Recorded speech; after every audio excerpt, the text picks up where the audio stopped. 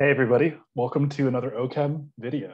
Today what we're going to be going over is the proteins and amino acids in regards to their chemistry and how they will be showing up on the MCAT. What are your important things to be familiar with about amino acids and proteins? Which things do you not need to memorize that people will often commonly memorize? And yeah, so let's go ahead and get started by discussing amino acids, and then we'll work our way up to proteins. Get rid of all this gross physics. We're in OChem mode. All right, so we'll start with amino acid structure.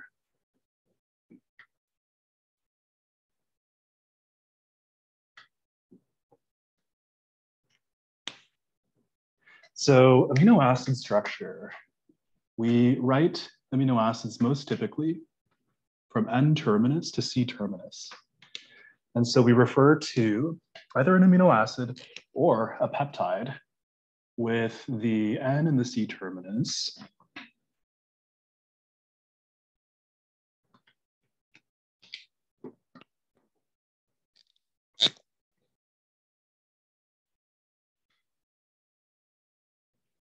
Both of which are going to have acidic or basic properties. Basic properties for our N terminus and acidic properties for our C terminus. Amino acids will also have an R group and a hydrogen coming off of their chiral carbon, which is known as the alpha carbon. So we encountered alpha carbons back when we were going through additions, as well as, mostly additions and enolates. So our first point is that amino acids are chiral. Amino acids are chiral. And so we will have, if we draw Fisher projections for our amino acids. Remember, in Fisher projections, we always start with the most oxidized carbon up at the top. And then on our alpha carbon, which is in the middle here, we'll either have the amino on the left or on the right. And this will determine whether the amino acid is D or L.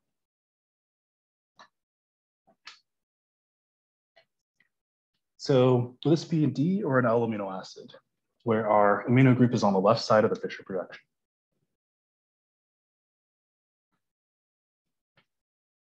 And it'll be an L amino acid. And then over here, we will have a D amino acid.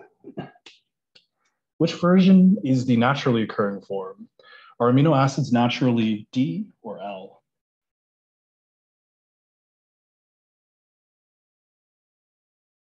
So sugars are naturally D. So you hear all the time about D-glucose, D-fructose. Amino acids are going to be naturally L. So if you go to your local nutrition shop, you can buy all of your supplements and stuff, you'd be able to find amino acids such as L-alanine, L-tryptophan. Some bodybuilders will take amino acids to sort of like as a supplement. And so you'd be taking the L amino acid. So people often will ask, is there any correlation between DL and RS? And the answer is yes. So D is usually R and L is usually S. The two exceptions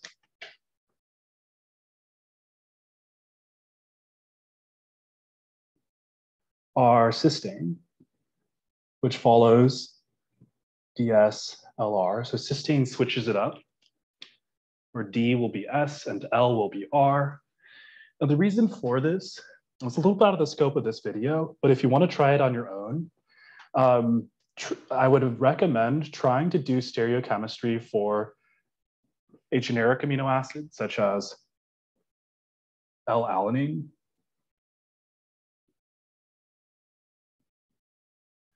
And then compare that to what you get with L-cysteine, particularly paying attention to your priority groups of 1, 2, 3, and 4, and if they change when it's cysteine. But for now, we're just going to talk about our rules. Anybody have any idea what might be another exception to this rule? Another amino acid that's an exception.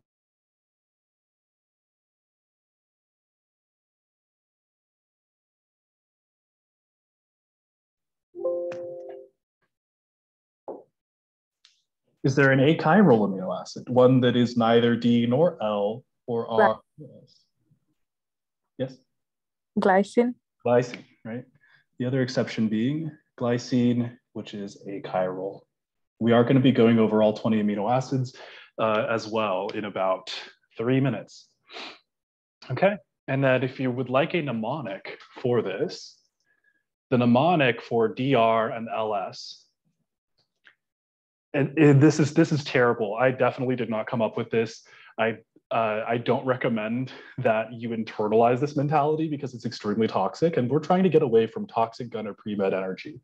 But the mnemonic is, you're either a doctor or a loser. That can be how you remember that. Like I said, we're not promoters of this toxic mindset. It just happens to be a fantastic mnemonic. Any questions on what we've covered so far?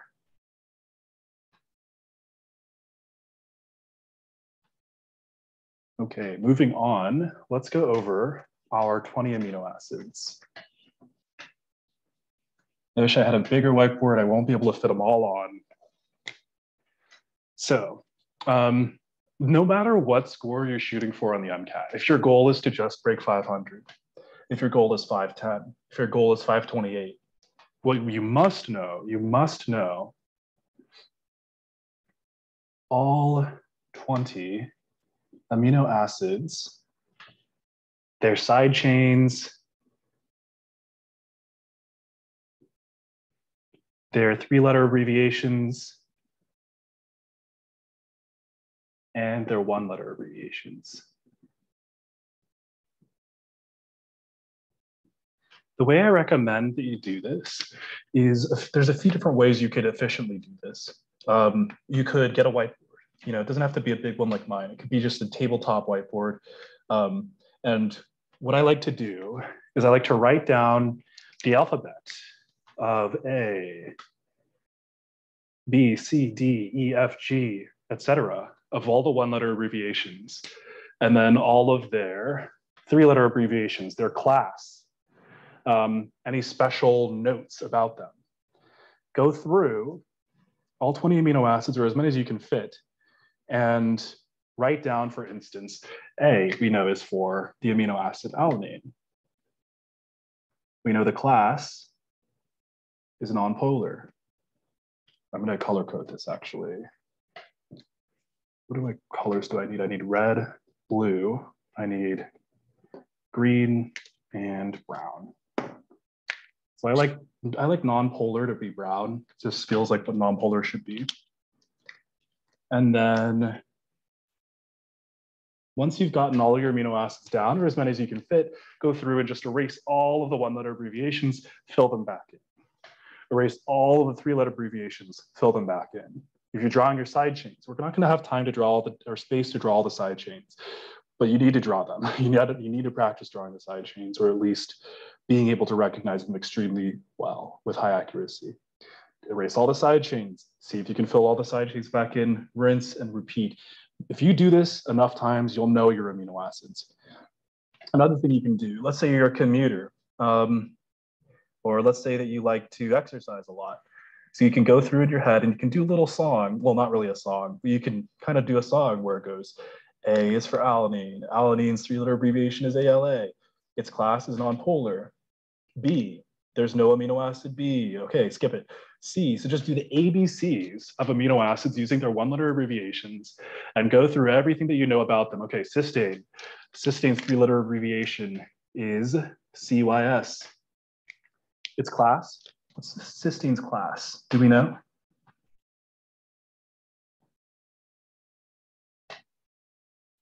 So the options are polar, non-polar, acidic, basic. Cysteine would be polar, non-polar, acidic, basic. Polar. They'll be polar. And then, okay, what is cysteine most famous for? Any special notes that we could make about cysteine? Disulfide bond. Disulfides. Yep. And then go through, and then rinse and repeat, and just go through the entire alphabet. You do that enough times, you'll also never be able to forget your amino acids. But it does require you to have studied them previously, because if you're doing this on the fly, you're jogging, you're driving somewhere, you're not going to be able to look up the structures very efficiently. So that's something that you would do maybe to solidify your knowledge of amino acids after you've already done a fair amount of studying. Okay. And then the side chain for alanine, we know, is a methyl. And then let's proceed with the rest of our amino acids. So what amino acid is going to be D?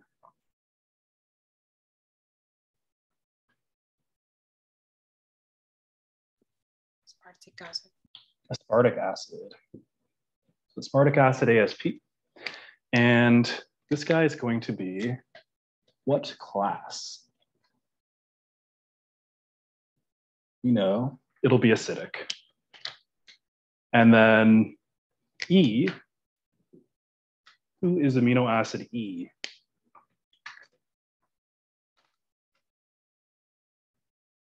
It's going to be aspartic acid's sibling, glutamic acid. Actually, I'm just going to start doing P for polar, A for acidic. Yeah, that's better. Another acid. So what's nice is our two acids are next door neighbors, D and E. Glutamic acid is going to be ASP with an additional CH2.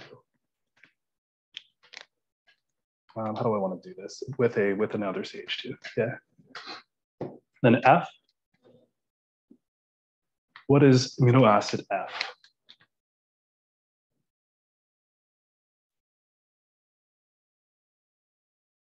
Phenylalanine. So they were, whoever designed this was cute.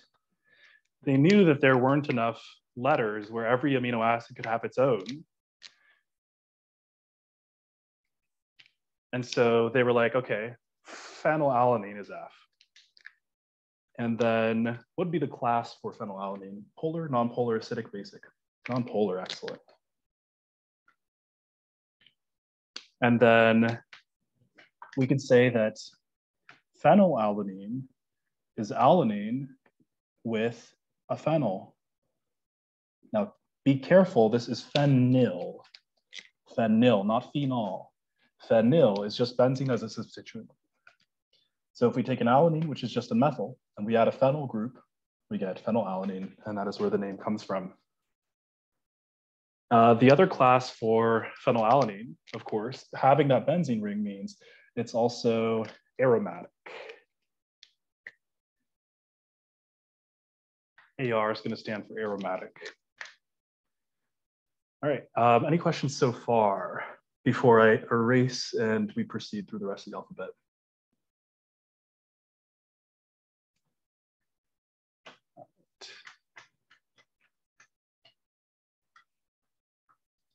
So then, of course, we have G is for whom?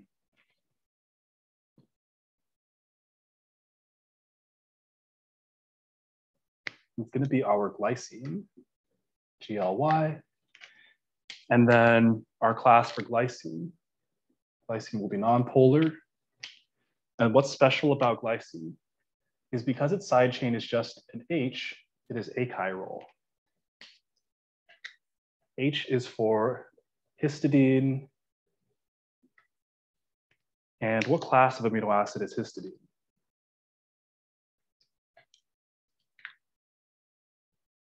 Basic. And just for anybody who might have that question in their head, when you say acidic, Charlie, do you mean polar charged acidic? And yes, I do. So when we say acidic and basic, what we're also implying is polar and charged. So those are implicit when we say that something's acidic or basic. Histidine is also going to be aromatic. So basic, aromatic. And then one other thing that we want to keep in mind for histidine, for histidine, is that its charge, unlike the other two basic amino acids, charge at physiological pH is neutral. And the reason for this is that histidine has a pretty weak basic side chain compared to the other bases. And so it requires a more acidic pH, being a weaker base, to gain a positive charge. And one pKa some people will memorize is pKa of histidine side chain, which is going to be 6.00. And so you can connect that. We're going to go through pKa, pH, charge, pi for amino acids as well today. And so one thing you can do is you can keep that in mind and practice on your own so you can prove yourself at what pHs would histidine be positive, would it be neutral? What do I mean by polar basic? So when your basic amino acid, such as, I don't want to draw histidine because I might get it wrong, such as lysine. So when you're basic at physiological pH, you're going to have a positive side chain. And that would be true for lysine and arginine, not for histidine. And to be basic, you already have to be very polar. So, and by polar, we mean that you have a dipole, or that you have a net dipole that does not cancel out. Did I answer your question? Or do I need to further clarify? Okay, cool. And then HI, I is for whom?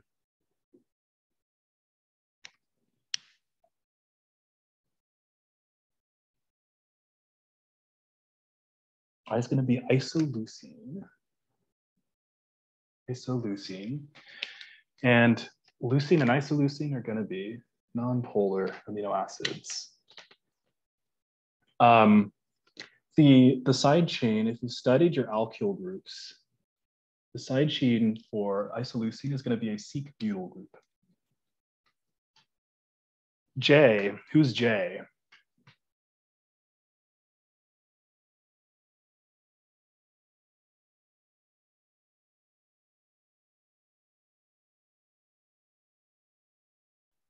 Trick question, no J. K. K is going to be for lysine. So I think in this case, there was already an L, which was leucine. And so they were like, well, we don't have a K amino acid. So lysine, another one that starts with L, is going to be right next door to leucine, who actually has L. That's at least how it works in my brain. And lysine will be one of our other two bases. And that's about it for lysine. And now L, which is going to be leucine. So just like isoleucine, we're going to have a non-polar amino acid with L, leucine. And what I really don't like about they did some really clever things, whoever designed this amino acid alphabet thing. One thing I don't like is that leucine side chain is an isobutyl, but isoleucine side chain is a Seq butyl. I really feel like they could have made isoleucine the one with the isobutyl just to make it nice, but they did not have this in mind when they designed it, I guess. And then M is going to be for methionine. Methionine, unlike cysteine, which is our other sulfur-containing amino acid, is going to be non-polar. That's because the sulfur to carbon in methionine side chain, at the very end, the sulfur to methyl is not as polar as the SH in cysteine, because we know hydrogen is less electronegative than carbon is. So we have a greater difference in electronegativity. So this guy, unlike cysteine, is going to be usually classified as non-polar. Anything special about methionine? Where does methionine come up sometimes?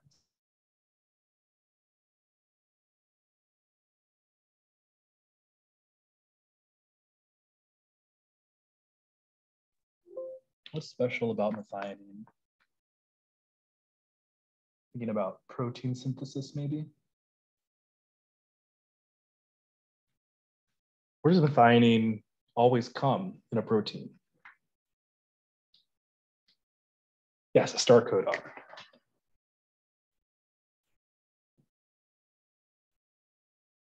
Which has what 3-letter abbreviation? AG, very nice. Okay, any questions on G through M before we move on?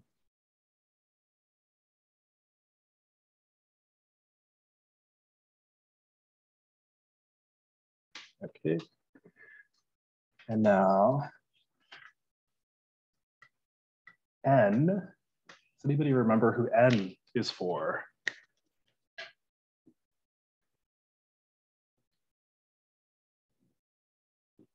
Asparagine. Asparagine. So asparagine, who's going to be a polar amino acid, is very similar to which other amino acid? Asparagine is very similar to which other amino acid that we've already covered?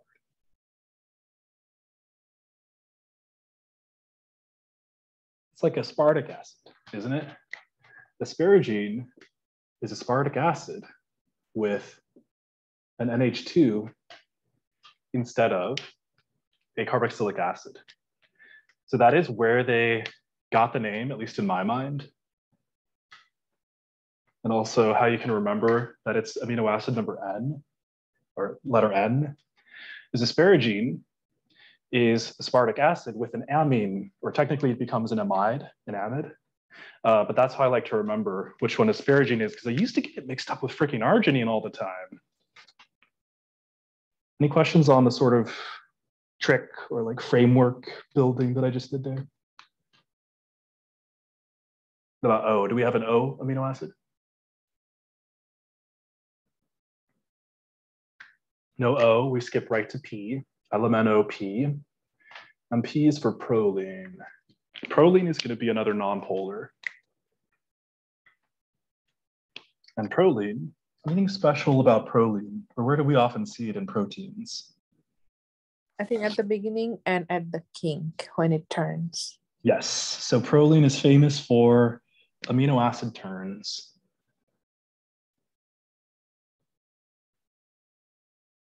So it will end a secondary structure. It'll disrupt the secondary structure, and it will cause the primary sequence to turn around. That's what we mean by turns. So that's proline. And then Q. A couple of different ways people will remember which amino acid corresponds to Q. One thing we could say is that, I like this a lot. Glutamine is cutamine. Glutamine is cutamine. It's a cutie. Another way that I used to remember this by was to say that, well, if G was already taken, by glycine, what's the next closest letter, at least the way it looks to G, is big Q. So that's how I want to say that's probably what they did. And the N, how do I remember the N? Well, similar to asparagine, glutamine is a glutamate with an NH2 instead of an OH on its carbonyl.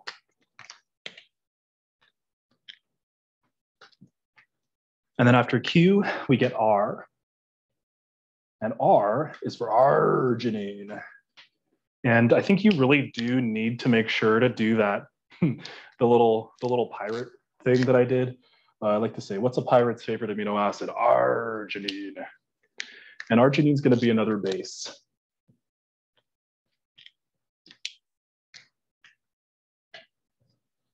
We'll go over some mnemonics for these as well.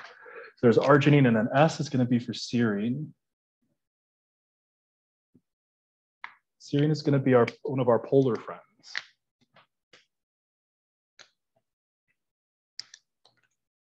And at this point, we want to mention a couple things. Serine is like cysteine, but with an OH instead of an SH. The other thing we want to remember is what are the 3 amino acids who are most often phosphorylated?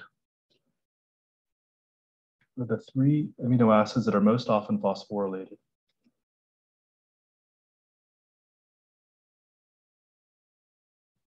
So my mnemonic for this, yeah. I didn't catch your answer. Sorry, those 3 has hydroxyl. One of the like phenol one and other 2 just with the hydroxyl. Perfect, yeah. So the 3 most often are going to be serine, threonine, and tyrosine, STY. So one mnemonic that I came up with for this was when we think of a phosphate, like an inorganic phosphate, we'll often see that denoted as P sub I, or like P with a little I. Actually, that's not the part that's in parentheses. So PI for a phosphate. And then G is nothing, it's just there to make the mnemonic work. But I like to say pigsty for the 3 that are most commonly phosphorylated. Now, is it true that there are more amino acids that can be phosphorylated? Yes. You should go, though, always with STY on the MCAT. But if you understand your organic chemistry, you should understand that any amino acid with a nucleophilic side chain can potentially be phosphorylated. But like I said, for the MCAT, we're going to go with serine, threonine, and tyrosine. Any questions before I erase this and we finish up with the 20 amino acids? Try to lean in so if anybody wants a screenshot. All right. And then our last batch. So after S comes T. T is for threonine. Threonine, likewise, we said has hydroxyl, it's polar. And we could say that threonine is serine with a methyl. T, and then so elemental P, QRS, T, UV. So there's no U, we're gonna go to V. V is nice, V is very nice, valine. And what do we like about valine with regards to the V?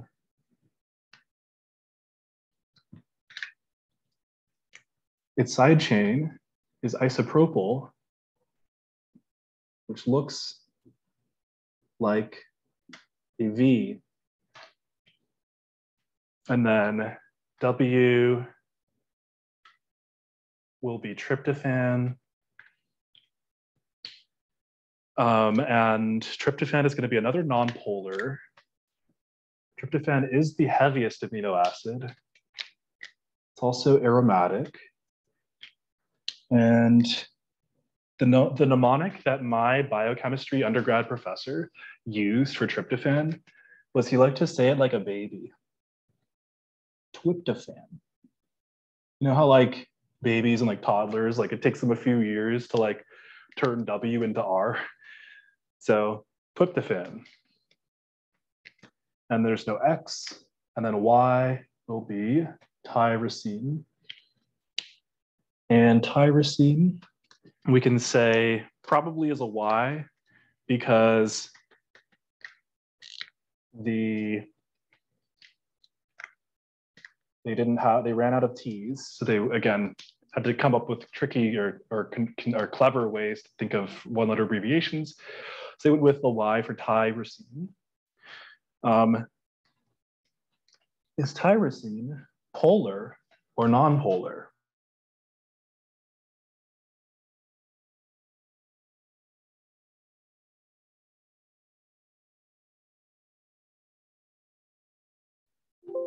How do you divide a room of biochemists?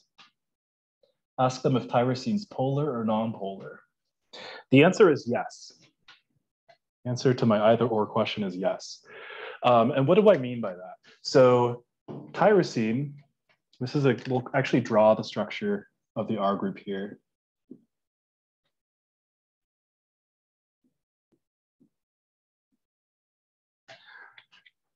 So the MCAT's never going to ask you, is tyrosine polar or non-polar?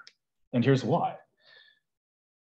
It has the hydroxyl group, which we know can be phosphorylated. It can also hydrogen bond. That's a very strong intermolecular force, but it also has a very bulky aromatic benzene ring. So really, tyrosine straddles the definition between non-polar and polar. Remember, the cell or the body does not care what us as humans have come up with for classifications and categories. If tyrosine works in this position in this protein, the cell does not care whether we as humans call it polar or non-polar.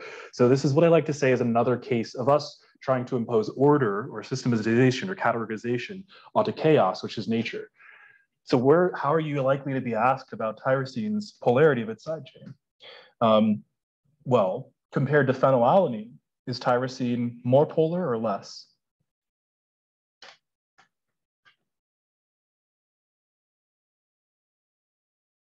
Compared to phenylalanine, tyrosine is more polar. It has the hydroxyl.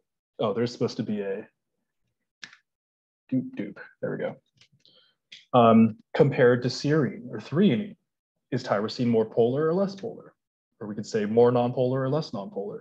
Compared to serine and threonine, this guy is going to be less polar. So that's the type of way that you could be asked about the classification of tyrosine. Like, I'm going to call it polar right now, but of course we know it would be more nonpolar than other groups containing a hydroxyl. Let me know if you have any, if I can clarify that at all, or if that makes sense.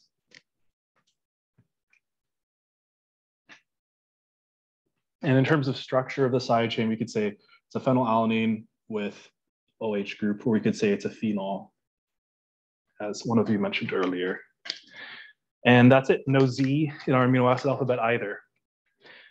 So a couple of other things we can say. My favorite mnemonic for the basic amino acids, and one that I think everybody should memorize, is his lies are basic. So his lies are basic. So I really like this mnemonic. A, it's very cute and easy to remember. Oh, I guess it's not. What am I doing? They're right there. I was like, let's underline the one-letter abbreviations. No, his lies are basic. So the other thing I really like about this mnemonic is that towards the word basic, we have increasing basicity. Increasing basicity towards the word basic. So it's very, very handy. Some people will ask me, Charlie, should I memorize the pKa's of the acidic and basic amino acids? You can memorize them if you like. You would really only need to know the relative acidity and basicity. So this is sufficient without memorizing pKa's. If you wanted to memorize pKa's, I would memorize 6.0, 10.5, and 12.5 are the side chains for the basic ones. And then aspartic acid and glutamic acid, it's like, I want to say 3.65 and 4.35. I'm not 100% sure on those, so don't quote me, even though this is literally going to be in a YouTube video. But if, yeah, that's what it's in my head. I'm pretty sure that's correct. But what you do need to know is the relative acidity and basicity. So you need to know that aspartic acid is more acidic than glutamic acid, and then you need to know this order here. Any questions before we move on to amino acid synthesis? We'll cover the Strecker and the Gabriel.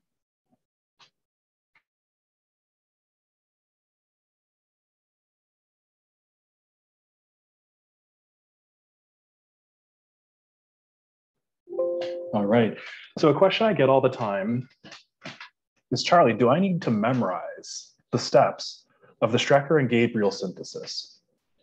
My answer tends to be no, because at least when I used to work for my previous MCAT company, not my current MCAT company, I'm not going to name any names, but I'm not going to trash any of them either.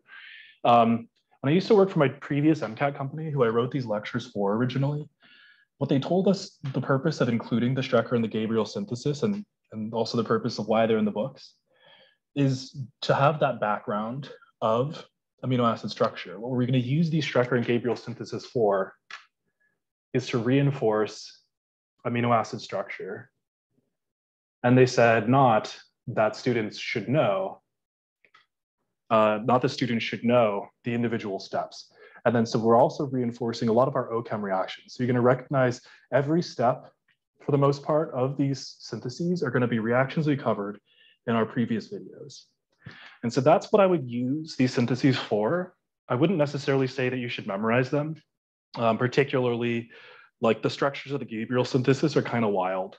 You will see UWorld questions if you're somebody who uses that resource, which is a very good one, that actually do require, and probably from some other third-party companies as well, will actually like have questions that test you on the details of these syntheses. But again, so that's my 2 cents on it anyway. You can take that any way you like. Do I expect you to have questions that test content on Strecker and Gabriel synthesis? No. Should you memorize them? If you have the wavelength, there's not the wavelength, if you have the bandwidth, then the space in your brain, go ahead. If not, I like to say, save that for psych soc terms. All right, so the Strecker synthesis starts with an aldehyde, where the R group is going to correspond to the R group of our amino acid. Step 1 is going to be ammonia with catalytic H+.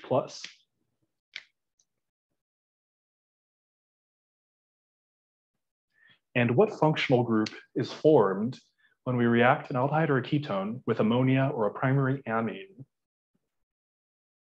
What functional group is formed?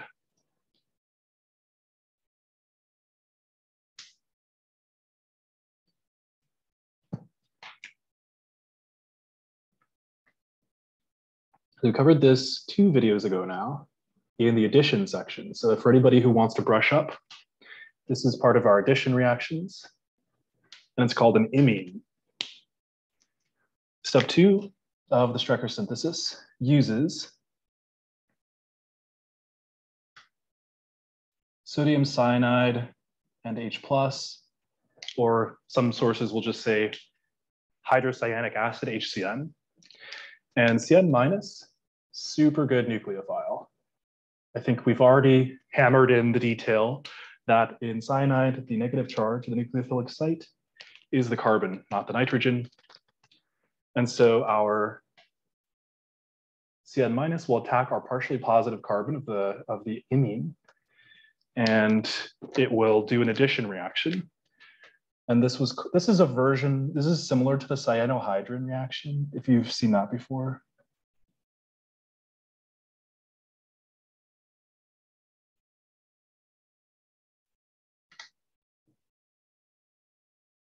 And so this is what our molecule will look like after that. Then the last step of the Strecker synthesis is acid and heat. And what this is going to do is it's going to hydrolyze the nitrile.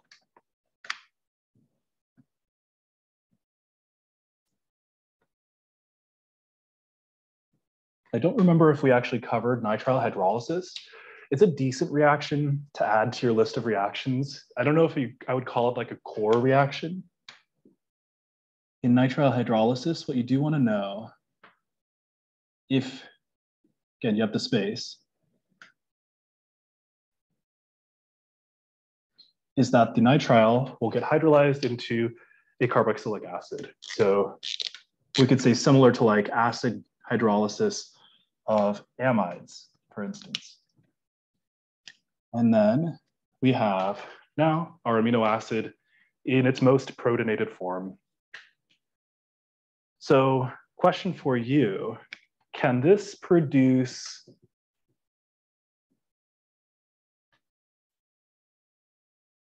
a pure enantiomer, pure L enantiomer? Can this process produce a pure L enantiomer? The kind that we might like to use in our body?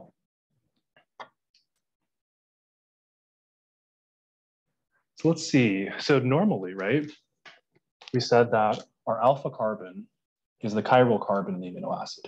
It doesn't look like I drew any stereochemistry, but let's follow that alpha carbon back to the original molecule. So we have on our alpha carbon in our original molecule, it was sp2, 120 degrees, planar.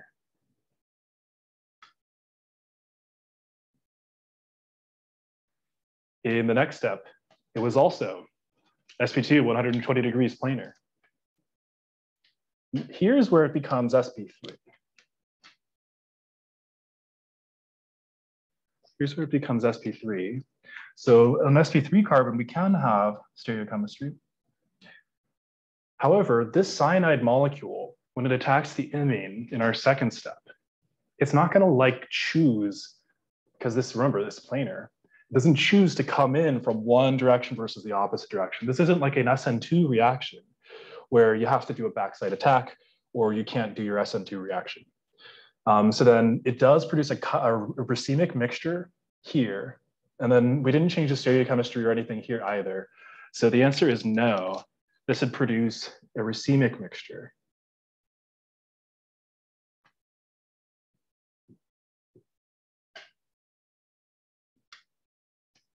What process would we need to do to make a pure L amino acid from this racemic mixture?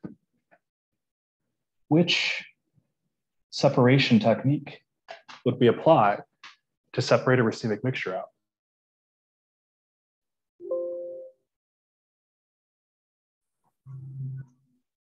What is the name of that process that separates a racemic mixture of amino acids into their pure enantiomers? So the answer is resolution. So you'll see this in my OChem separation techniques part 2 video. So resolution, you do need to know, is the separation technique, the only separation technique that produces, that can separate out a racemic mixture. Any questions on the Strecker synthesis?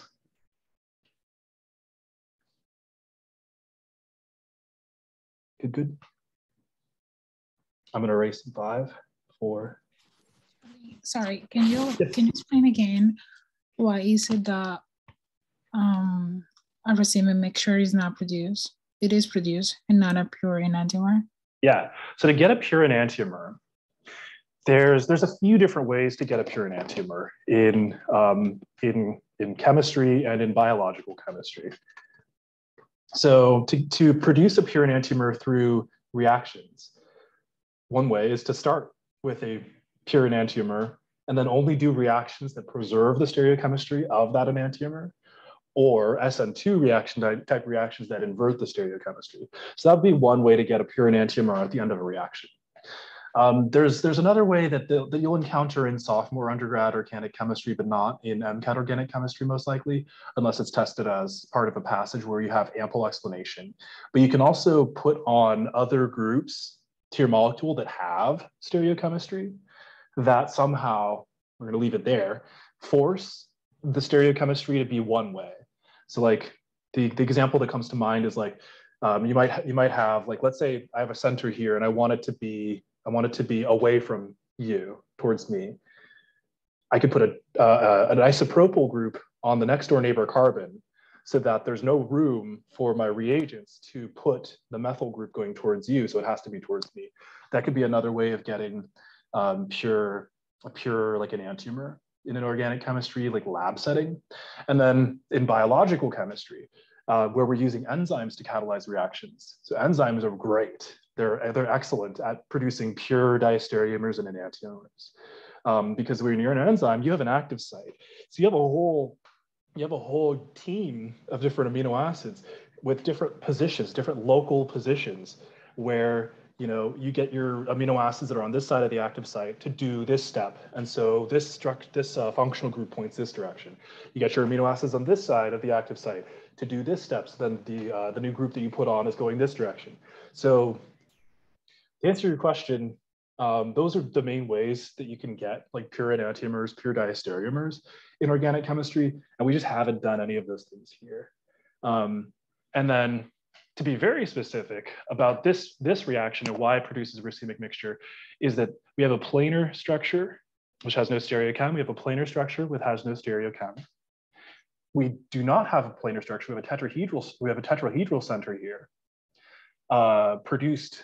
This tetrahedral center is produced when cyanide attacks the carbon of the imine. However, there's no reason for that cyanide to attack from the front or to attack from the back, because this is a planar center. And then there's nothing that we do in this step that would allow us to have stereochem. So I hope I answered your question. Let me know if I did not. Yes, you did. Thank you. Yeah, my pleasure. Very good question though. There's an AMC question out there. There's an AMC question out there that asks, in step such and such of such and such reaction scheme, how was stereochemistry produced? And the answer is, it was catalyzed by an enzyme. So that is a kind of question that you should be thinking. And that's why it's a great question, because it does tie into stuff that I know the AMC loves to test. So with that, we're going to move on to the Gabriel synthesis,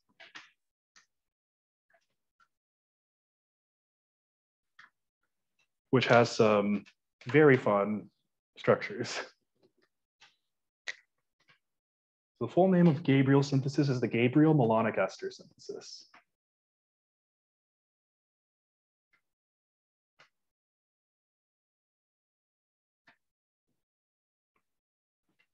And so in the Gabriel synthesis, our starting molecule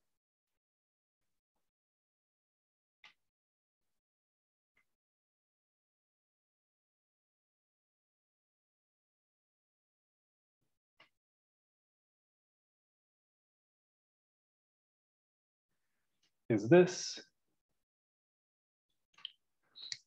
which is, you'll probably see a UWorld question if you go through all the UWorld organic chemistry, is a derivative of something called phthalimide.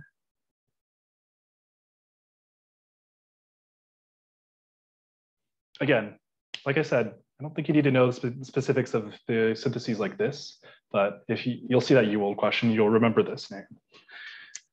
So the first step in the Gabriel synthesis, we use a strong base such as potassium hydroxide. And at that point, we're able to deprotonate this amide hydrogen. Amides. We're seeing an amide get deprotonated. Are amides good acids? Are they usually willing to give up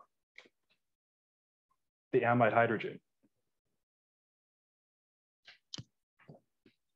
Are amides good acids? And the answer is no, they aren't. Amides are very, very poor acids and bases. They really do neither function very well. So then, what is it about this structure that allows us to deprotonate the nitrogen?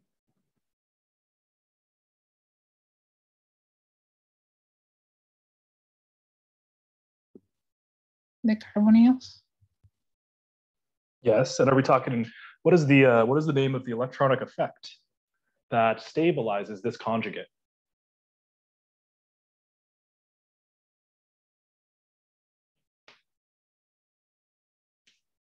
So resonance, right? I'm not going to draw them for the sake of time. We could draw at least two really good resonance structures where the lone pair on the nitrogen is withdrawn to the carbonyl or withdrawn to this carbonyl. And there's some very minor resonance structures which involve carbanions on this benzene ring. But suffice it to say that we have a highly conjugated system. In fact, it's entirely conjugated at this point. And so that can help stabilize this conjugate base very well. So that's how we've used a very strong base, and we've taken a molecule that has lots of potential for resonance structures. And that's why we're allowed to actually deprotonate this guy. And then our next step, what we're going to add is, I have to circle back down here. Our next step, what we add is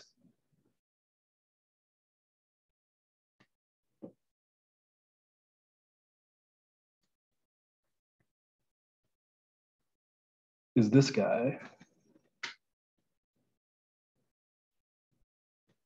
These are just some generic R groups. I don't know, let's make them ETs. So we don't get confused between a generic R group, which is not the focus of this reaction, versus the R group of the amino acid, which is the focus of this reaction. So what possible reactions could we have between this nitrogen that we just set up, which has an anion, and this structure that we just added? What type of reactions are possible?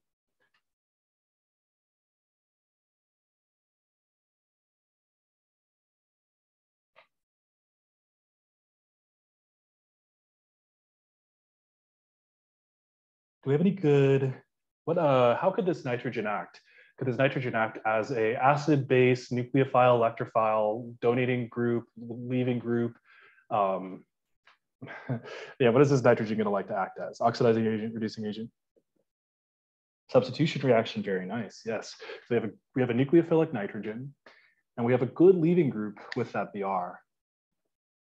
So our nitrogen is gonna do an SN2 reaction with the carbon attached to that Br. You thought the structure was looking complicated already.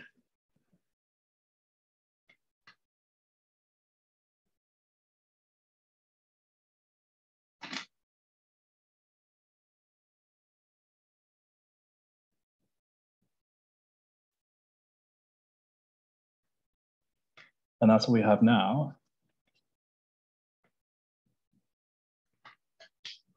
I've simplified the way that I'm drawing these, but they're still the same esters. And now we could call this carbon the alpha carbon. Make a better alpha for you.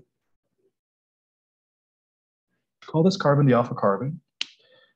And now, when we know from addition reactions and enolates that alpha carbons are slightly acidic with a pKa of around 20. And what we can do now is add a strong base. I'm gonna have this come back a little more towards me for the sake of my back. And then step 2, after we add our strong base, now we will add our R group. So we'll start by deprotonating this alpha hydrogen, turning it into, turning the carbon into carbanion. And again, what the carbons, the alpha hydrogens, usually not that acidic. However, like the amide, we have a lot of potential for forming resonance structures. So, and in fact, even more potential because of these groups up here. And so that's what's gonna help allow this to happen. And now we can have this, and we can add our R group.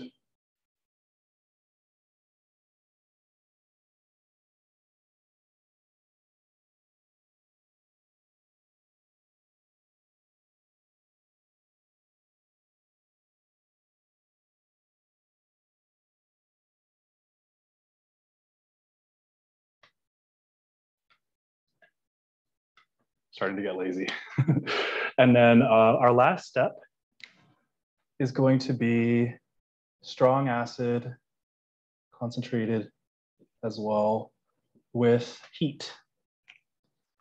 And on our last, we're gonna do a heck of a lot of things.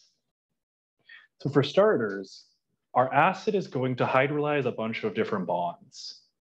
Now hydrolyze a bunch of different bonds. So we're going to hydrolyze these amides. We're going to hydrolyze the carboxylic acids, the esters into carboxylic acids.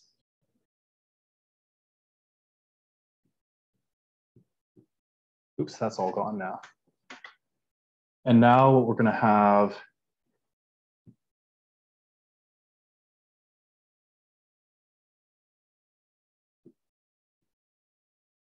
is 2 carboxylic acids on our alpha carbon. And then heat is also going to do something. So what heat is doing is heat, as we saw in our last lecture, when we have a beta carboxylic acid. It doesn't matter which one this happens to. because they're indistinguishable. We'll do a decarboxylation reaction. And then finally, we will be at our amino acid.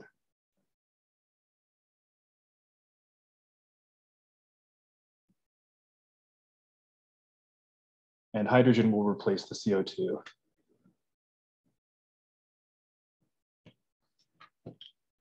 And we will have our final product.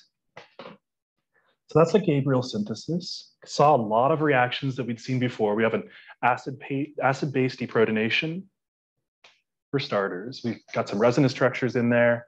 We did an SN2 reaction. Let me actually indicate.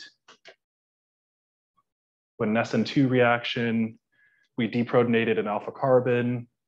We had another SN2 reaction happen. We had amide hydrolysis, ester hydrolysis, decarboxylation, and you can see why somebody might write a book for MCAT prep where we studied all of the reactions in here and then show you a synthesis that includes lots and lots of reactions.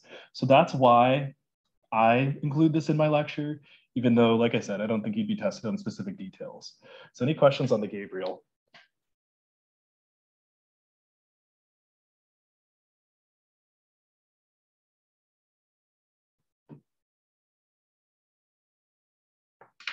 What kind of questions can you get from this? You could be tested on like any of the reactions or like resonance properties and alpha carbon acidity. Like you could be tested on any of that stuff. Would you get on the actual MCAT questions about specifics of the Gabriel synthesis? I think not. I think it would not be worth it to memorize all of this like as a whole process. So that's why I say we go over these to reinforce amino acid structure questions, which will absolutely be possible, or amino acid structure, which you could absolutely possibly get questions about, as well as a bunch of properties and reactions that we do see tested all the time on the MCAT. But like I said, I haven't heard of this being tested in specific detail on the MCAT before. I hope that answers your question. All right, and now I'm going to erase the Gabriel synthesis. Oh, wait, hold on. One last question. Same question that we did before. Can we produce an antimerically pure L amino acid from this? Can we produce an enantiomerically pure L amino acid from this? The answer here, not surprisingly probably to you, is no.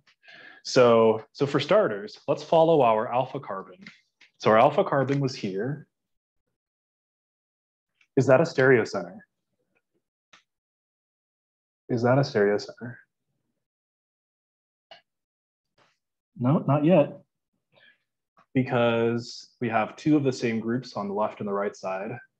Our alpha carbon here, is that a stereocenter? Still no, still got those two same groups. Where's our alpha carbon now? Alpha carbon's here. Still have the same two groups. Our alpha carbon's here. We still have the same two groups. The only point at which this alpha carbon even becomes a chiral center with 4 unique substituent groups is after the decarboxylation has happened. And after the decarboxylation is not stereospecific in any way. It could be either of these carboxylic acids who leaves. Because these carboxylic acids, as we established, are identical. That's why we cannot have a stereocenter at any of these earlier points. And so because the decarboxylation is not stereospecific, we can't get an enantiomerically pure amino acid. And if we wanted to get an enantiomerically pure amino acid, we would proceed the same way, and we would perform resolution to separate these enantiomers out from each other. And then we would finally have our D and our L enantiomers. Any last minute questions on Gabriel synthesis before I erase in 5, 4, 3, 2, 1. Cool. All right. So now we're going to start talking about the peptide bond. Oh, no, sorry. We're going to talk about amino acid-base properties.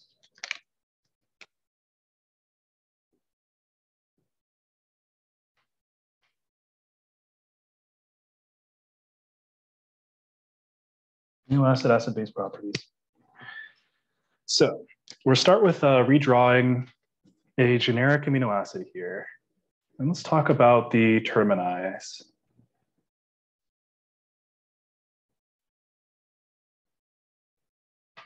So by the way, when you do write your amino acid from N to C terminus, as we often do, and as every resource that ever talks about peptides will do, if you draw it like this with your R group on the top and on a wedge, that'll be an L amino acid.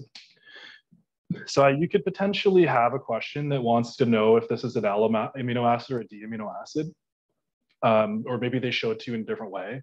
So it is helpful to have that in the back of your head. And now, so we have the N terminus who's going to be basic, as we said.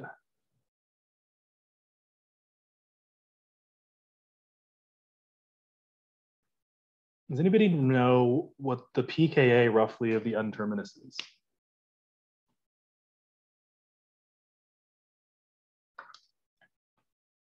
That'll be the C.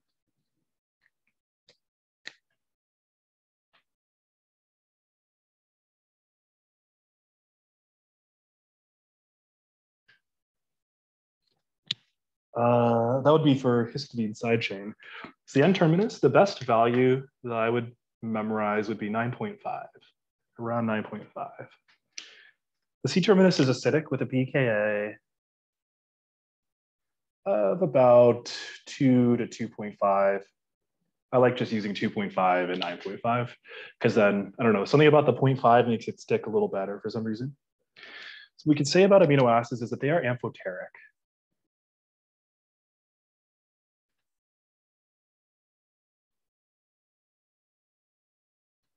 You know, amphoteric means that you can act as either an acid or a base.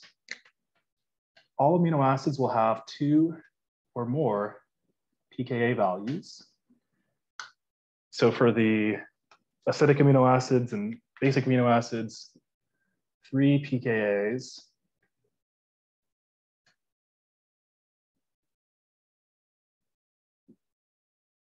For the ionizable side chains.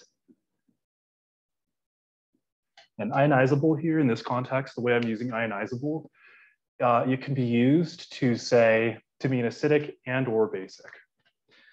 So if you're ever looking for a term that says acidic and basic or acidic or basic, you can use ionizable. And now at physiological pH,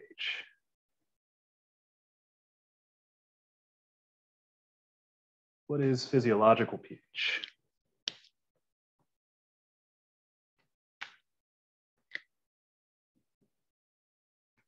What is physiological pH? 7.4. So physiological pH of 7.4 can draw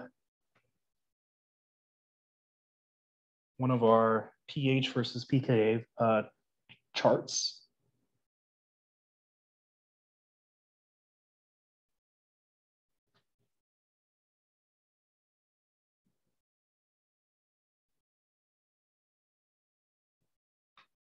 We could say about a carboxylic acid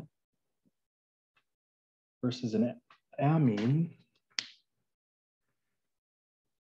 We know that when H plus is low, when pH is low, we know that H plus is high. When we know that when pH is high, H plus is low. And so for a carboxylic acid, when it's protonated, it's going to be COOH. And when it's deprotonated, it's going to be COO minus. And so in terms of charge, we're going to assign a neutral charge for the carboxylic acid when pH is below 2.5-ish, and a negative charge when pH is above 2.5-ish. The amino group works a little bit differently. When the amino group is protonated, which is when pH is less than 9.5, then we know that the charge would be +1. When the amino group is deprotonated for pHs above 9.5, our amino group will be neutral. So therefore, we can figure out what would be the charge at all of these different points for our generic amino acid with no acidic or basic side chain. So at a pH of 1, what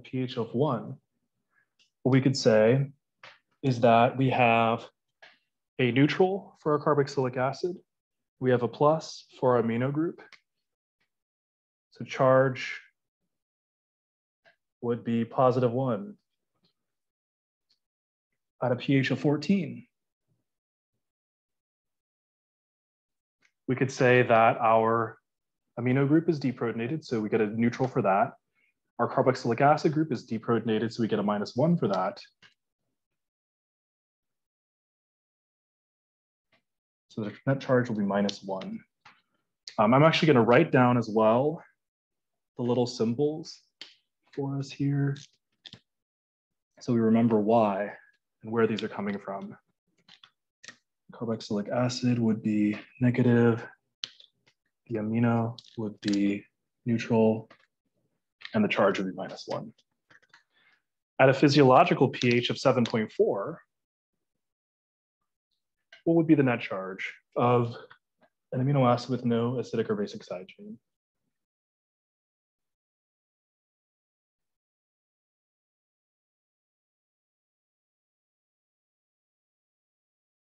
And our net charge would then be 0. We would take the negative from the carboxyl group. We would take the positive from the amino group. Negative, positive,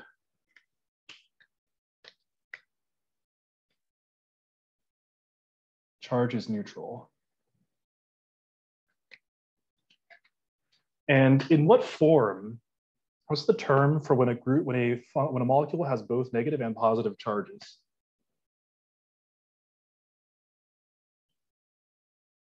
When a molecule has both negative and positive charges, we call that a Zwitter-ion. Excellent. So our structure of our amino acid at physiological pH, or generic one, would look like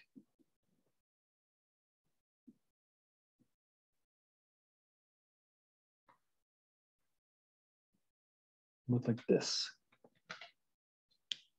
And we would call this a Zwitter-ion.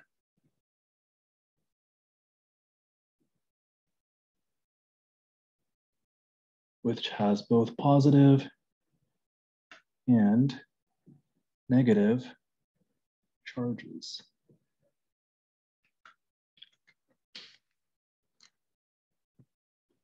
Any questions so far?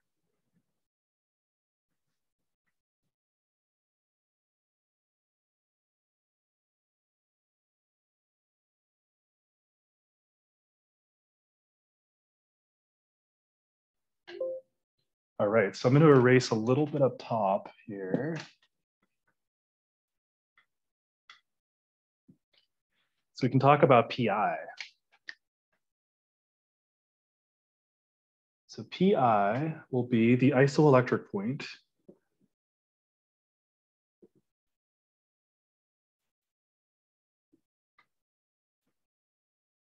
not to be confused with isoelectronic, which are two elements that have the same electron configuration, two species with the same electron configuration.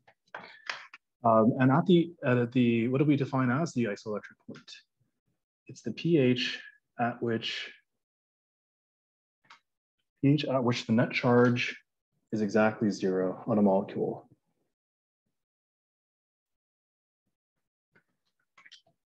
And for non-ionizable side chains, or for ionizable side chains, which we said means not acidic or basic, the PI is going to be around 6. Let's prove that using alanine. So now our R group is in methyl. The pKa of the N-terminus of alanine is 9.69, and the C-terminus is 2.34. So if we add these two guys together, I'm running out of room. Am I good to erase over here? I don't think we need anything really else from over here. But do take note that our PI, which our pH is around 6, is halfway between 2.5 and 9.5.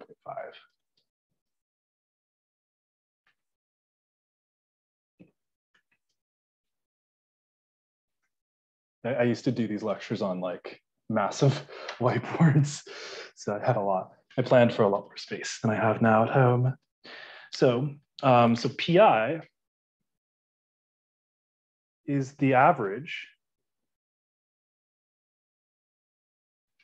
of the two pKa's between which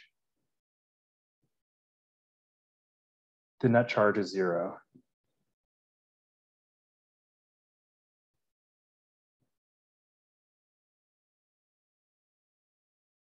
It's the average of the two pKa's between which the molecule's net charge is 0. For non-ionizable side chains, that's just the average of the N and C termini.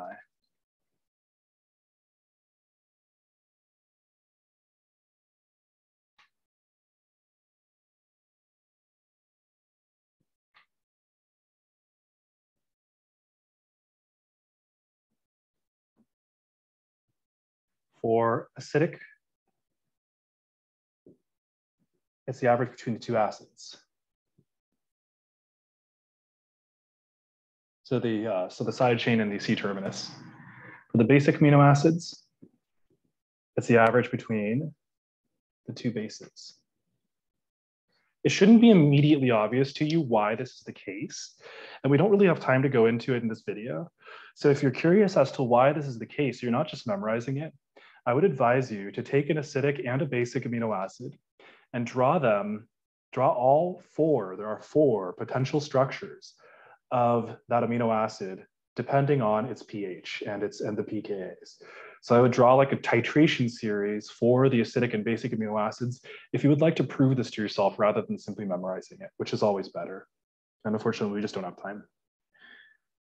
So then for our alanine, we could say that its PI is 9.69 plus 2.34 over 2. And if we add those together, so what I would do when I'm adding something like that together is I would give the 0.34 to the 9.69, and that gets you to 10. So actually it ends up being 10 plus 2 divided by 2, 12 over 2, 6. And I don't really think this is something you should memorize, that the PI for non-ionizable side chain is 6. But here's why that's the case. All right. Any questions before we move on to a practice problem or 2 practice problems?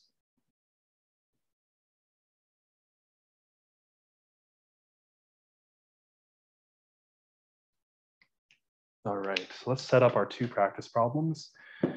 And for the road ahead of us, what we have left today is going to be peptide bond formation.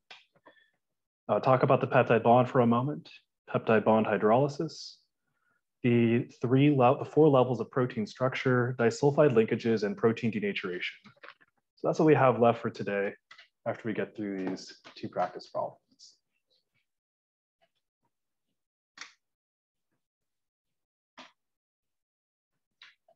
And how are we doing on time? Oh, you know what? It's starting to get a little long. So we may stop somewhere before that. We'll stop before protein structure. And then next class, we'll talk about the 4 levels of protein structure, protein denaturation, disulfide linkages, lipids, and sugars. And that should hopefully be roughly equal way to divide this lesson. There's just so much on proteins and amino acids. Okay, so for example, for the dipeptide,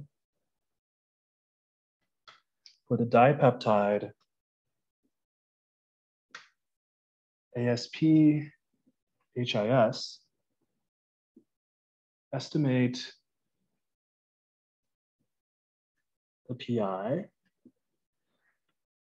and net charge at pH equals 1, 8, and 12. And you're given pKa of R groups. For ASP is 3.65. And for HIS, 6.04. That's a lot of stretching. All right, so we're actually gonna tackle this together. I know I called it a practice problem, and it will be. It'll be good practice. I would definitely, if you're at home, like taking notes and following along, other than just watching, I would definitely practice drawing this. This will help you out a lot, potentially on the MCAT. If you encounter like pH and net charge, it'll help you know it without memorizing. And so remember, we don't just have these 2 side chains. We also have the N and the C termini. Remember, peptides and proteins are always written from N to C terminus. Always, always. So we're going to put our 3.65. I'm going to put it above. I'm not even going to write pKa. You know it's a pKa. So 3.65 for our aspartic acid side chain. 6.04 for our histidine side chain. We'll just use a generic 2 for our C terminus and a 9.5 for our N terminus. And so this was the C term. This was the ASP R group. This was the histidine R group. And this was the N term. And so recall from earlier, as we always say, when pH is low, H plus is high. When H plus is high, pH is low. So for our carboxylic acids, when pH is low, they will be in the COOH form. When pH is high, they'll be in the COO minus form. So neutral and negative. And I'm not going to write it again. Neutral and negative. What does it mean for pH to be high or for pH to be low in the context in which we're using it? Well, it just means relative. Compared to that pKa of 2, a pH of 1 is low and a pH of 3 is high. For this pKa of 6, a pH of 4 is low, a pH of 8 is high, and so on and so forth. So when we say high and low, we are remembering that these are in their individual contexts rather than just a general description of high and low pH. We know that for, I'm not gonna try to show the deprotonated and protonated forms of the histidine R group because that's not gonna fit at all. But remember, for the nitrogen bases, when they are protonated, they get a positive charge. When they are deprotonated, they have a neutral charge. So we'll put positive, neutral, positive, neutral. And now we can just put everything together. So starting with our, it's a good color to use here, orange, purple, whatever, orange. So for our pH of 1, we are right here. And so how does this work again? For each pKa, we got to account for all 4. For each pKa, we simply use the side, the charge on the side that is closer to the given pH. So for this pKa of 2, we're going to choose the left side because we're to the left, and neutral. pKa of 3.65, we're going to choose the left side because we're closer to the left side. And we're on the left side of everybody. So you're getting a positive charge for histidine. So this is where a histidine could be protonated. In fact, anywhere below like 6 or really around 5 is when you start to get full, most of your histidines protonated. So neutral, neutral, positive, positive. Our net charge is going to be +2. What about at our pH of 8? What would be the net charge of our dipeptide at a pH of 8?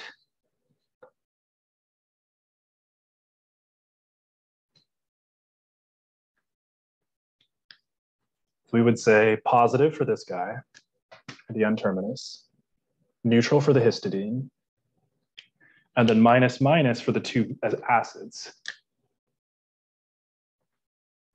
And so our net charge in green, minus minus plus, and we get a -1. And then at 12, lastly,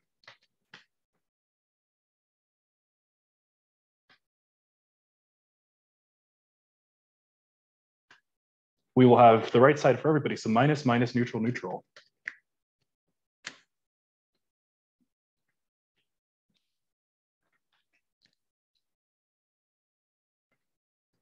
And then our net charge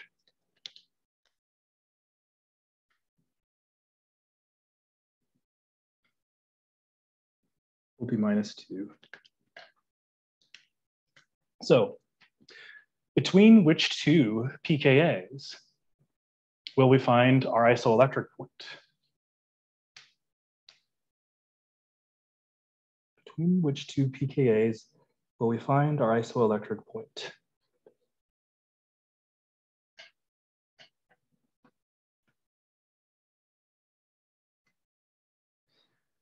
So one trick you can kind of use, by the way, with this technique is once you have all of your groups written down with the corresponding charges, like you don't have to do this circle method that we did here for each and every one of them. In fact, if we think about this from the perspective of a titration, we're going to start off, of course, with our +2, like we said. And every time, just like in a titration, when we pass by a pKa to an equivalence point, we're deprotonating 1 hydrogen from 1 group.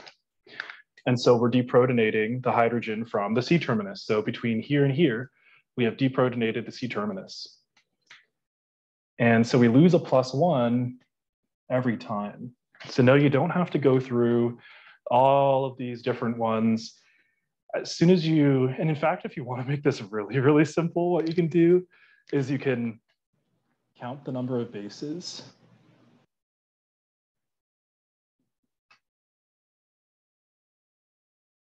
Which was 2.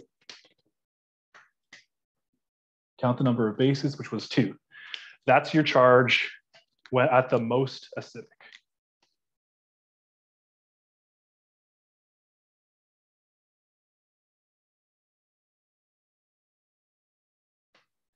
And so without even accounting for everything, we could say, okay, the charge at the most acidic is +2. And then you can say, okay, every pKa I cross, I'm losing an H+, I'm losing a +1 charge, and then becoming more negative. So those are some tricks that you can use to sort of facilitate your use of this technique. And so our PI is going to be found between 3.65 and 6.4, or is going to be the average, the literal average of those two. So I would say, I don't know, 3.5 and 6. So 9.5 over 2, which is what? 4.75 would be our PI. Okay, so that's practice problem number 1. It was a dipeptide net charge problem. AMC loves these kind of problems. Of course, when you're being asked about physiological pH, remember, you can always say, with the exception of histidine, acids are negative at physiological, bases are positive at physiological. Histidine and the rest of the amino acids, the rest of the, 15 more rest of the amino acids, plus histidine are all neutral at physiological. So that's where I would do shortcuts if you're using a physiological pH. If they were to ask you at pHs other than physiological, such as 1 or 12, that's where a method like this becomes more useful. Any questions before we throw on the next practice problem? Should be a little less cumbersome. I'm going to erase in 5.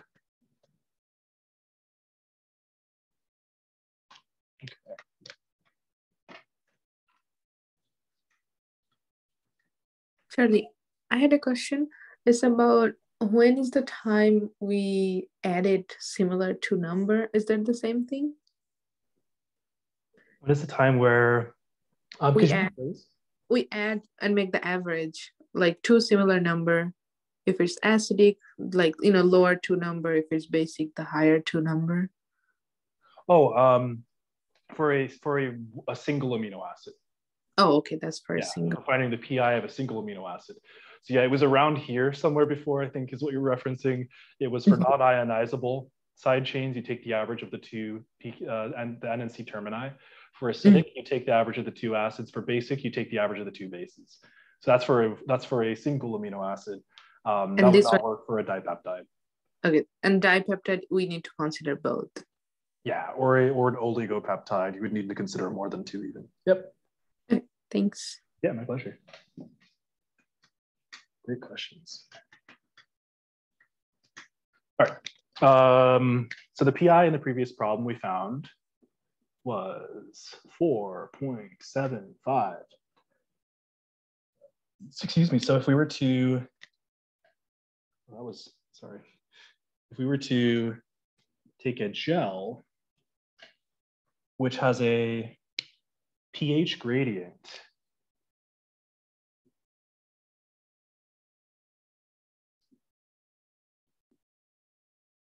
let's look at H, it's supposed to be 14. A gel with a pH gradient, this is called an isoelectric focusing gel.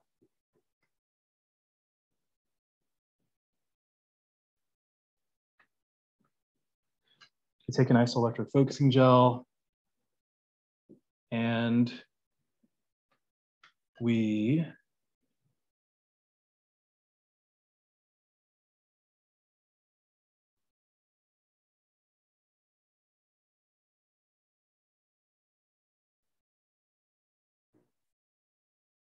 that's supposed to be a pipette. So we put our dipeptide from before into the middle of our isoelectric focusing gel. And we have a negative side on the left and a positive side on the right. By the way, would this be a negative anode or a negative cathode?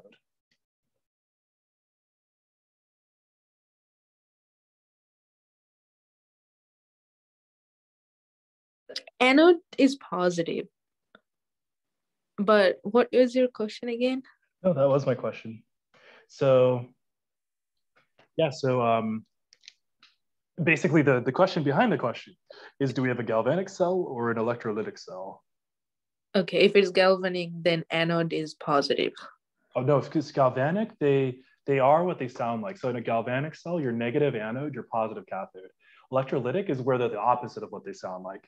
And do y'all remember doing gels? How do you know if you have an electrolytic cell? If there's a voltage, if there's like a battery, a voltage source, you immediately know that you have an electrolytic cell. And do y'all remember doing gels in like your undergrad labs, your prereqs? Do you remember there was a voltage source hooked up or not? Oh yeah, always with Definitely. with the blue and Yep. red, black. Yeah, with the red and the black leads. Perfect. Excuse me. So that tells us that all of the gels that we run in, and this is SDS page, agarose gel electrophoresis, like isoelectric focusing, are all electrolytic cells, cathode, anode. So is this, which direction is our dipeptide going to migrate if we place it in the middle at a pH of 7?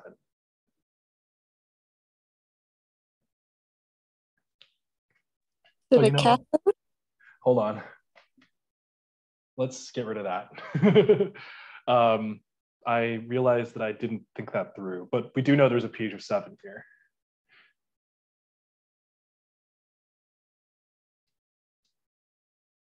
And so what we could say, I think I had made it too obvious. And I also remember that I didn't write this problem originally with the pHs specified. So I want to make sure that I didn't mess it up. I don't know if any of that will make sense until we're done with the problem. So I also have a version of our chart for PI. And what's a little bit different is it's not like protonated, deprotonated. It's positive, neutral, and negative.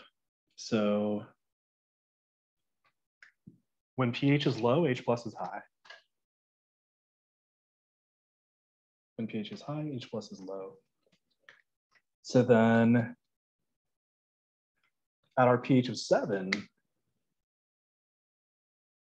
we'd be over here. We know that when pH is equal to PI, charge is 0. We know that when pH is less than PI, we have an excess of protons relative to our PI, so we'll have a net positive charge. When our pH is greater than our PI, we'll have a deficiency of protons relative to our PI, and so we'll have a negative charge. So yeah, I did mess it up when I wrote the pHs on there. I wasn't supposed to. So our net charge actually be negative at a pH of 7 because we have a greater pH than PI. And so we're going to migrate to which side?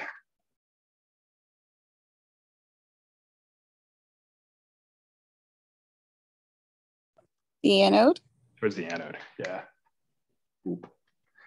So I could have told you the pH or the anode and cathode, and you would have been able to find it out either way. It just so happens that I had the gradient in the wrong direction. So that's what I had messed up earlier. And yeah, so it's going to migrate until it reaches pH of 4.75. Any questions on our isoelectric focusing problem? Can you re-explain the pH part? Specifically, the bottom half of the chart here? That part, yes. Yeah. All right, so the way that this one works, so we had a version for pKa, which would tell you whether a group was protonated or deprotonated. And so we call our definition of PI is, so PI is going to work a little differently. Recall with the Henderson-Hasselbalch equation, which if you need more background on that, you'll have to wait until Gen Chem lecture 5. That's right. Charlie's going to do Gen Chem after this. And we'll go over the Henderson-Hasselbalch in our acids and bases lecture. And so when pH is equal to pKa, you have a 50-50 mixture of conjugate acid and conjugate base. And so it's not the same really as when you have, like, let me stop talking we start talking in specifics. Let's say we had a carboxylic acid. We know to the left of the pKa, when pH is low, it will be protonated. To the right, it will be deprotonated. So, but in the middle, we're going to be 50-50. So really, you have to go maybe about a pH unit, and then 90% of your amino acids will be neutral, and 10% will be negative.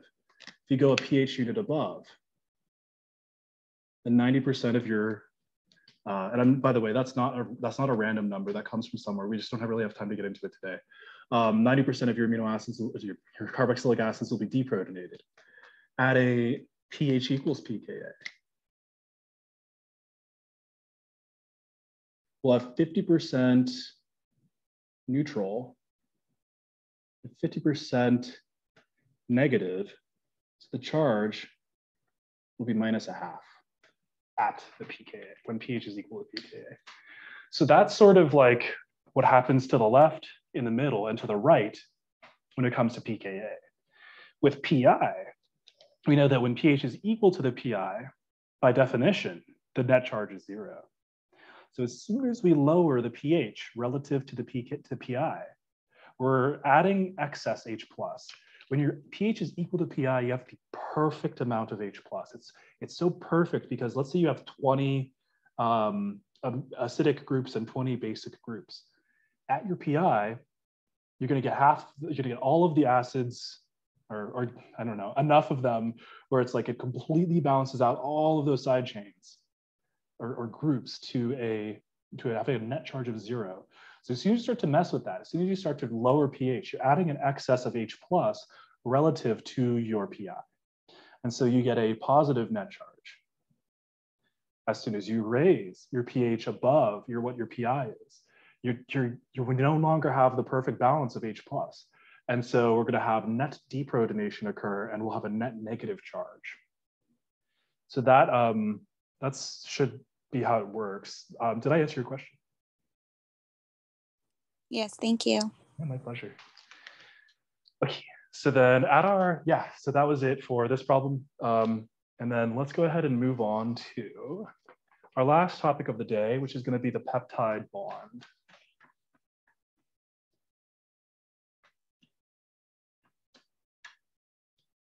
How are we doing on time? Looks like it's going to be about a 2-hour video today. For everybody who's just getting to this point in the video, watching this on YouTube right now, y'all are champs for sticking around. And y'all who are at our live class today, y'all are champs for sticking around too. I know it's been a lot. So lastly, we'll knock this off with protein synthesis, or I guess peptide synthesis and reactivity. So if we take 2 amino acids, so the first thing we actually want to mention is amino acids in proteins are linked by the peptide bond.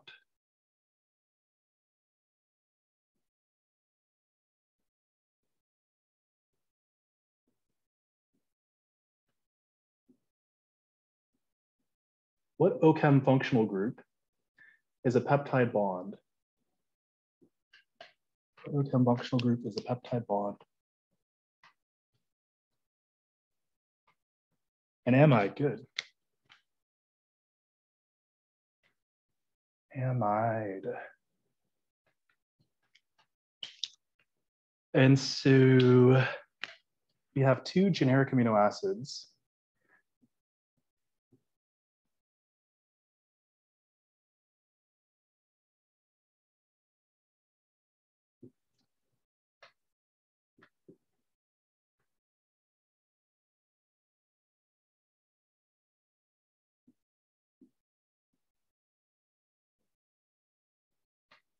Two amino acids, we can form a peptide bond via, is it hydrolysis or condensation? Hydrolysis? So it's actually going to be, we're going to lose water when we form this bond because our carbonyl is going to be bonded to our nitrogen. So we're going to lose water, which we know as condensation. The condensation reaction, it's also, yeah.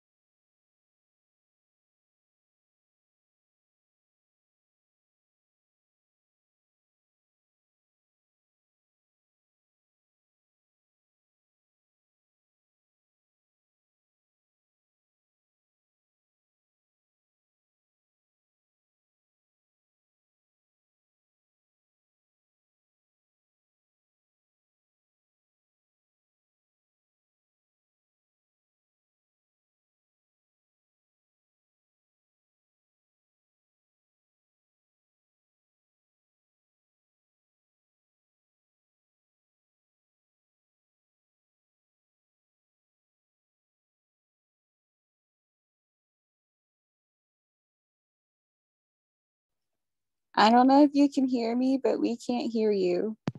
Oh shoot, I had partially unplugged my headphones. That's what happened. That's what had happened. What was the last thing that you heard? Other than my cat. I lost you after you drew the structure, honestly. Oh, okay. So, so recall that from OChem Fundamental Toolkit Part 1, we know that lone pairs can act as resonance donating groups, electron donating groups, and carbonyls can act as, in resonance, electron withdrawing groups. And so that's what's going to happen when we form a minor resonance structure contributor. Oh, our mascot's here. Hey, buddy, I'm going to be off really soon. You can't jump on my shoulders right now. You can sit down. Siéntate. Good cat. Nope, down. Good boy. Thank you. See, he knows when class is about to be over, I swear.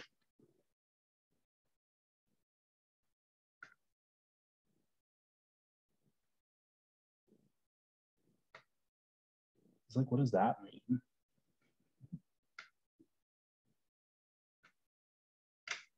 So here's our other resonance structure. No, you can't sit on my shoulders, my dude. He wants to be a scarf. It's too early. So what we have is a conjugated system here. So we have a conjugated system from the nitrogen, carbon, and oxygen of the carbonyl. And what that means is that everybody who's bonded to these guys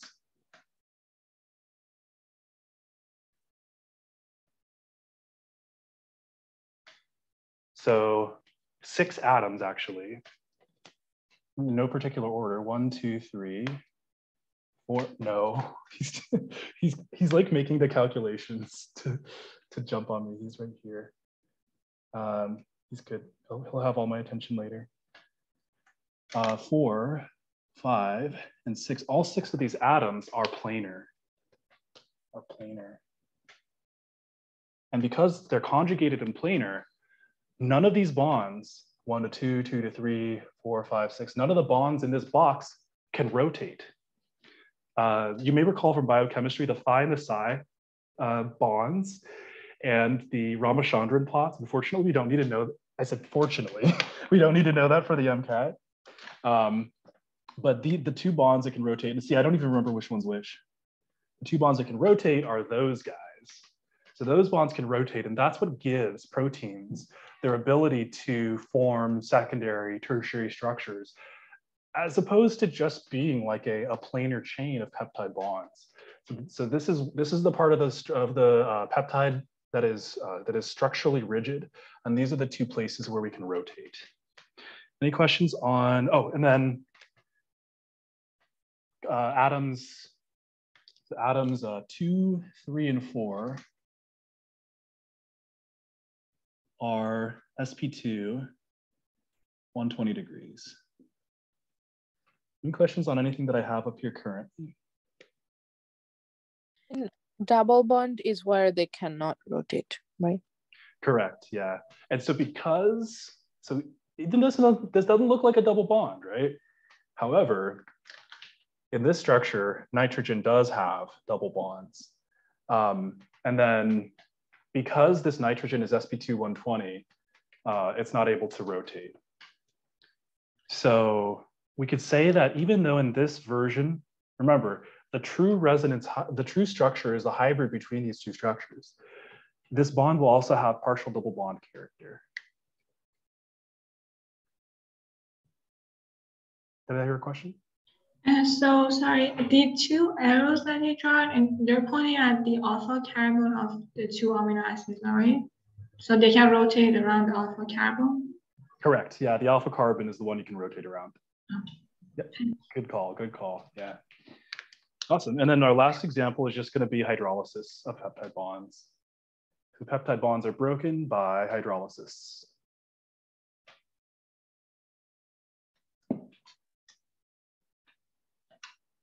Hydrolysis, we know, is, if we say hydrolysis, this would require acid or base in water. Hydrolysis is when you split water, but when you split water, you are also splitting something else. So we have HO and H. And when we split, the carboxylic acid gets the OH back. And the amino group gets the other H.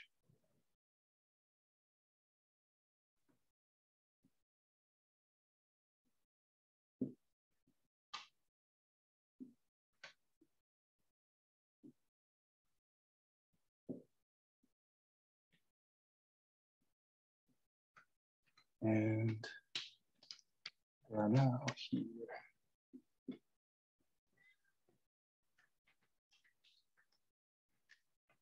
Hydrolysis.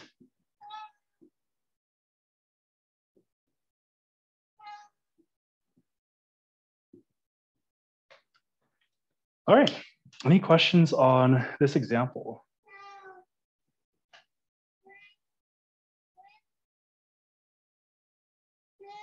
I'm working, so I'll be right with you.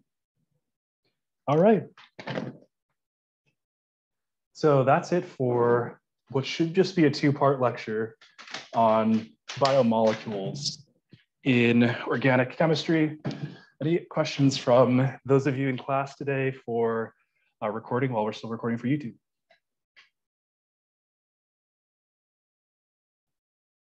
All right, well, everybody watching on YouTube, I hope you enjoyed OChem, another OChem video. And next video is going to be on, we're going to finish up with the degrees of protein structure as mentioned before, denaturation. Wow, he's ready for me to be done too.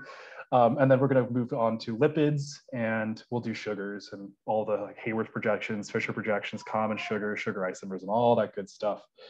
So thank you for watching. Feel free to subscribe if you would like to follow me for more OChem content, and feel free to leave any feedback or questions in the comment section.